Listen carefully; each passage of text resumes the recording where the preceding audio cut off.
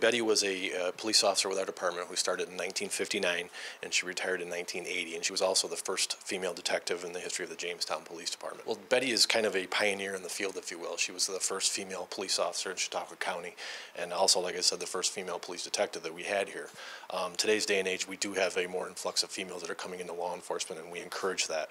We want to see more females come into this line of work. But back in that day, she was one of the few that were working at that time as a female police officer. And of course, we credit their service, her 21 years of service were greatly appreciated to not only the city of Jamestown, but to the police department in general.